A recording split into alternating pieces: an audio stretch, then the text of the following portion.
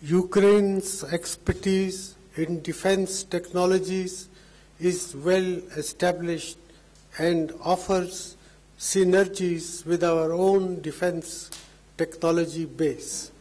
Our two countries are already undertaking a number of defense cooperation projects. The Defense Cooperation Agreement that we have just signed establishes a new framework for expanding this cooperation.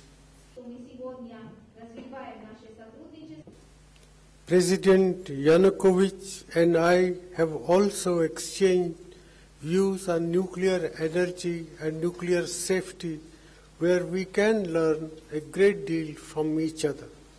The unfortunate Chernobyl accident has given Ukraine valuable insights and knowledge in dealing with this critical issue. Through the agreement that has just been signed between the nuclear regulatory authorities of both countries, we have agreed to share our experiences in nuclear safety and radiation protection.